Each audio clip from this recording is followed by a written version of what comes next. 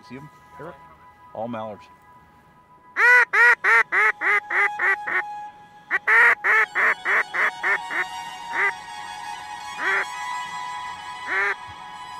He's coming. He's coming down. He's dropping. I don't know if he's going to drop right here.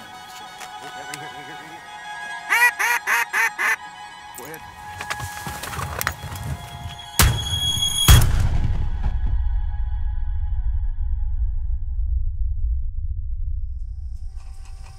So what I'm trying to do is set it to shoot straight. So when you point the gun, it's going to land pretty much in the center of the field.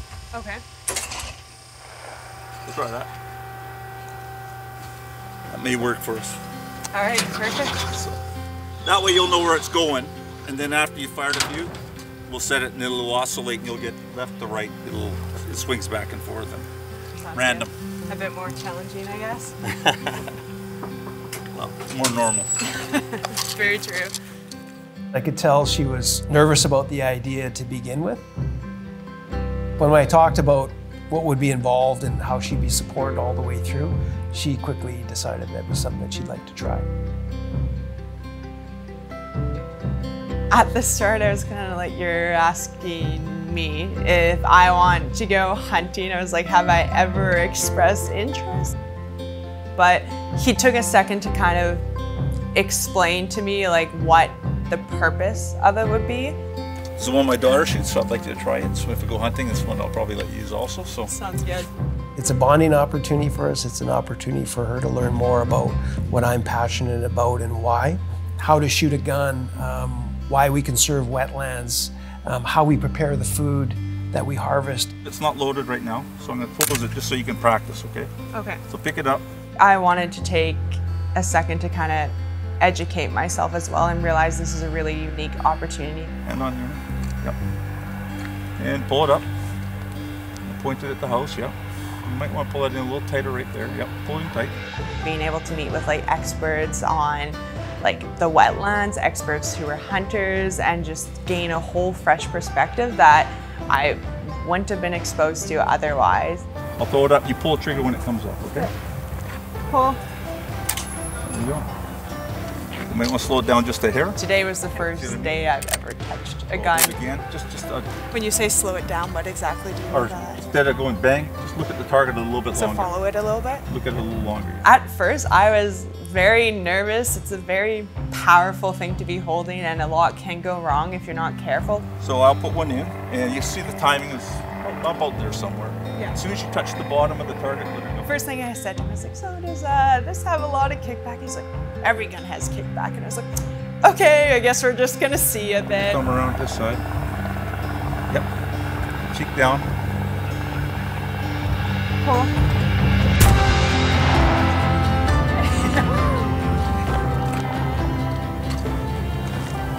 That was pretty good.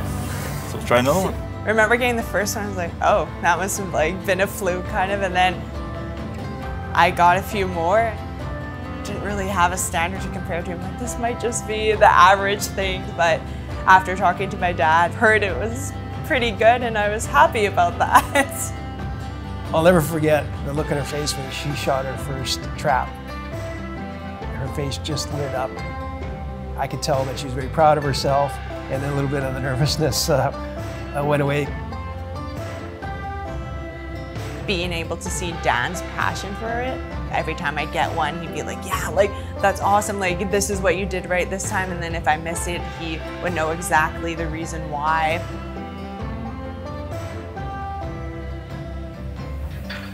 Interested to see how her shoulder is tomorrow. It's for sure gonna hurt. Even just after like... You don't notice it when you're shooting, Yeah. especially when you're new to it. Like, you're No. so excited. Yeah, you don't notice it.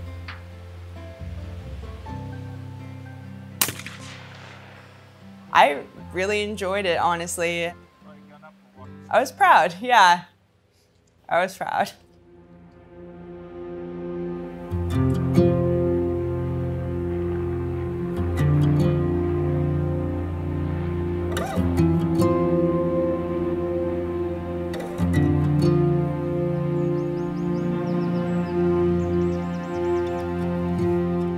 I joined the board of Ducks Unlimited Canada primarily because I believed in the importance of wetland conservation.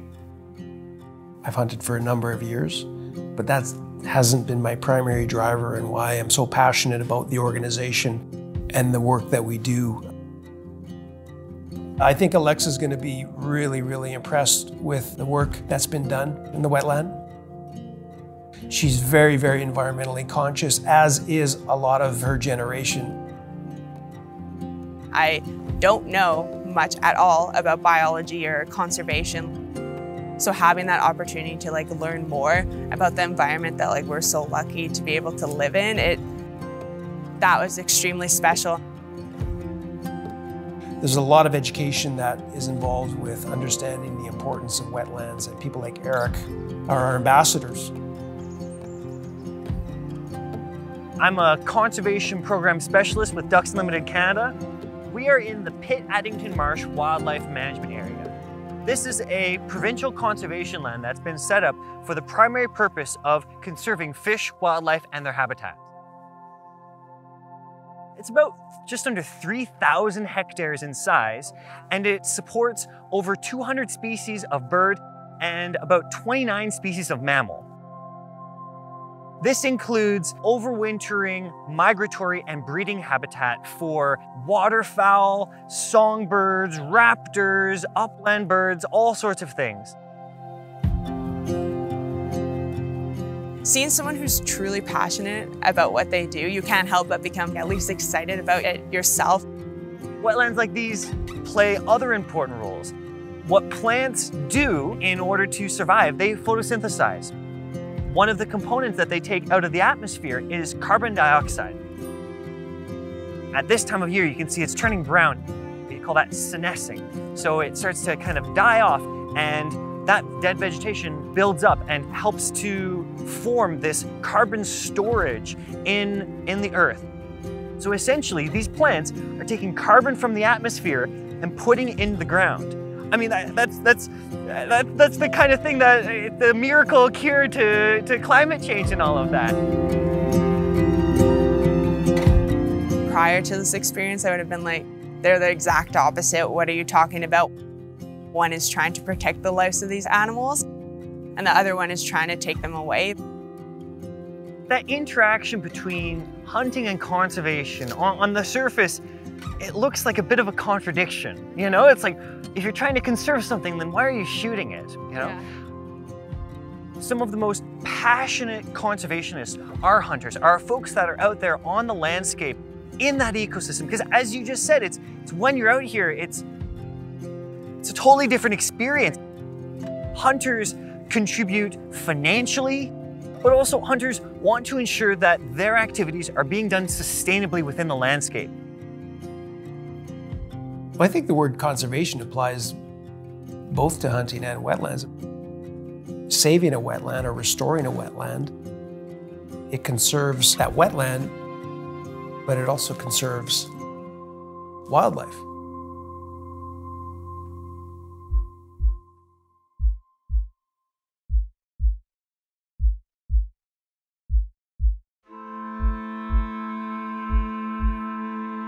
Growing up, I was very against hunting. I grew up loving animals.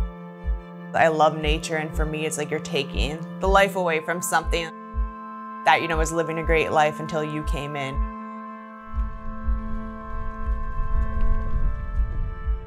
I'm nervous for her because she's nervous. She doesn't know how she's going to respond. I think the thought of killing an animal is really conflicting for her. And yeah, I'm a bit nervous about it. We walked into the field. We got the decoys out. My dad and I were setting up, I think, some geese over here. Dan and Eric were over on the left setting up some ducks.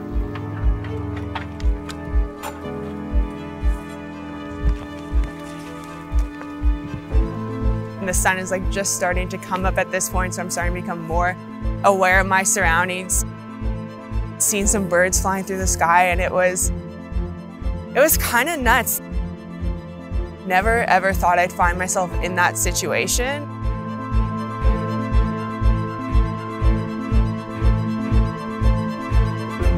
when Dan started doing the duck call, and I saw the ducks coming in, I was like, I hope they fly away, because I don't want to see them pass away. I don't want to see them fall from the sky. The duck was coming down, and then everyone's like, all right, get ready. He's coming. He's dropping out. He's gonna drop. And him and Eric stand up.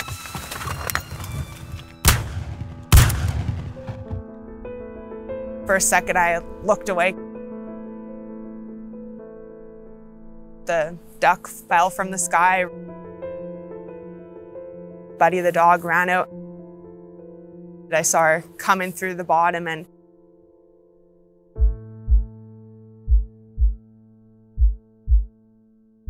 I honestly had to look away.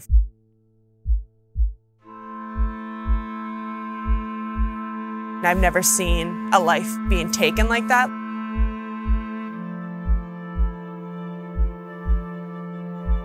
It was tough, but the part that brought me comfort is knowing that everyone involved in this process really was doing it to be able to harvest animal and use every aspect of it. It took a bit of convincing for myself to be like, okay, like, from what you've learned, this is not an awful thing to do, although it may feel somewhat wrong. I think she'll feel a little bit of remorse at first, but it's quite possible that she will understand the process better and understand that this is actually food, and this is how this particular food is harvested. Overall, it was a really difficult thing to witness, but I was also kind of proud of myself because I was no longer trying to turn a blind eye and be ignorant to what happens to the animals that I purchase in the supermarket. I think I gained a newfound perspective on the actual harvesting of meat. And whether it's for her or not, I think she'll be proud of the fact that she gave it a try. I think he was just really happy that I took the time to kind of try a new experience and educate myself and kind of gain more respect for the hunting community and appreciation for what they do.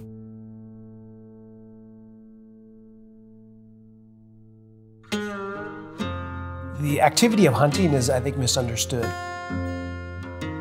Anybody that I talk to that hunts or has been hunting, they talk about the experience, being outdoors, the exercise, the camaraderie with the people that you're with. Those are the sort of things that I remember. It's not the number of ducks I harvested that day, or how full my freezer was. I feel like hunting is a sport that has received a lot of criticism over the past few years. As I didn't before, a few people take time to kind of educate themselves on what that process actually looks like. But knowing the real intention behind it and the actual good it can do is important, I'd say. I think if more people approached it with an open mind, they'd see the value in it, or at least the place it holds in society.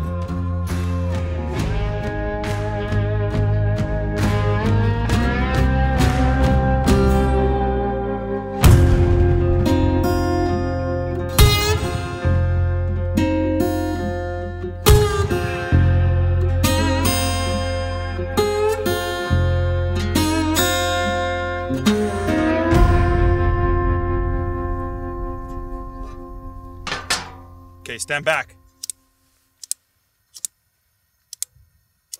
Oh my gosh. Woo!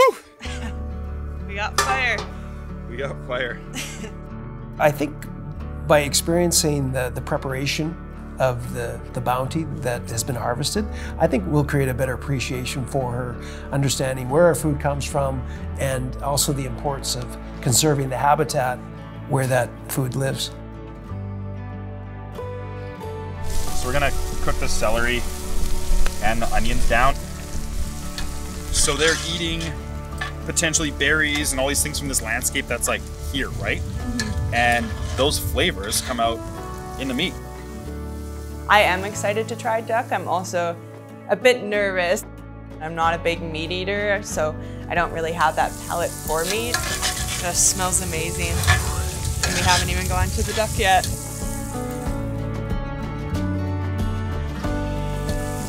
Yep, there you go. Beauty. And look at that, just shrink up. Wow. Yeah, it's nuts. The way he brought the natural elements of the environment that the duck was eating on its own, so it was kind of already in their meat, was really awesome. And it also gave me like another kind of level of respect for the animal. We were able to get out there to harvest this beautiful meat. This marsh is responsible for all of that, which I think is That's like, pretty crazy. what an amazing connection, right? 100%. And our feet are standing in it. Yeah. And it's like right here. I think there's a big misconception that it doesn't taste good or it's hard to prepare, and to have somebody like Josh that can take that beautiful piece of organic protein and turn it into this most amazing meal is really, really important. Okay, you have to have a little taste. I'm excited. Yeah, grab a berry. I almost want another hit of balsamic in there. Give it a try. It's gonna be super hot, Okay. so make sure you blow on that.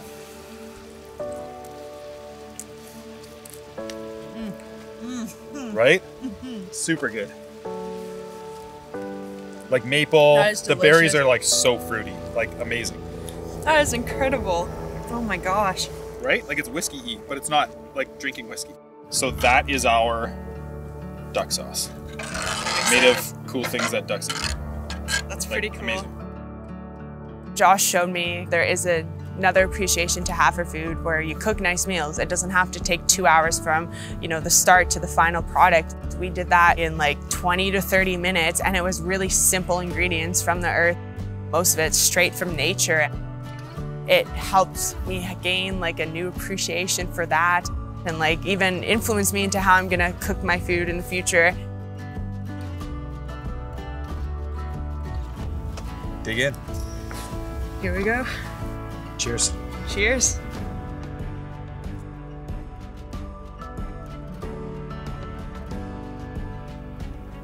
That's really good. In my opinion, the process of consumption of the harvest is a big part of the equation. I don't even eat red meat in general usually, and it was absolutely delicious. I was honestly kind of shocked. We're gonna sit down and you guys can dig in, but Alexa's gonna tell you what we put into all of this. Nice. All right. Yeah. And I'll be right here just in case. I'll sit by the fire, that's nice. Actually, that's a really nice ambiance, huh? It is nice, actually. So to start with the duck, we seasoned it with some salt and pepper, kept it very simple. There was some skin on some of them, and what Josh told me is that when it cooks, it becomes like bacon, so it tightens up, gets crispy, as you guys are probably familiar with. Honestly, I have this feeling of kind of like pure joy and like almost peace and contentment within me. Enjoy. Wow. All right. This is incredible. Nice job. Nice piece of duck here.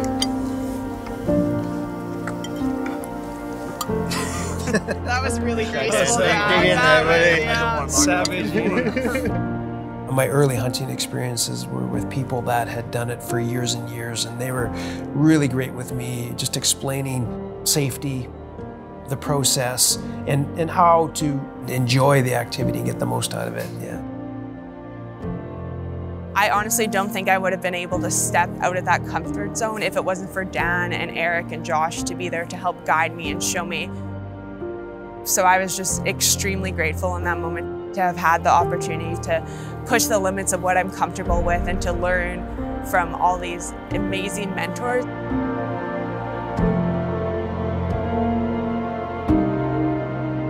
Just knowing the type of person my dad is, knowing that he can share something that he loves so dearly and is very passionate about, beyond just the hunting aspect, like with nature and conservation. I know it means a lot to him to have that experience with me, and it means a lot to me to be able to experience that with him. Sitting in the middle of a marsh with mountains coming up beside it was kind of like, is this really where I am right now? It was incredible. It really helped me gain a whole new perspective on everything, which I honestly, going into it, I didn't think it would change this much. To enjoy call it the fruits of our labor is really incredible by Josh. So thanks to all of you. Yeah, thank you guys. I definitely a whole new perspective on hunting and everything that comes along with it, and it's been extremely kind of special to be able to see it from the start, going from shooting that first gun to seeing the animals being harvested to seeing them being filleted. Is that the cleaned? Clean. Okay, I'm thinking of fish. Obviously, experienced hunter over here. To actually cooking it and being there from start to finish and having, I feel, a newfound appreciation for the food that's on my plate. It's delicious, really.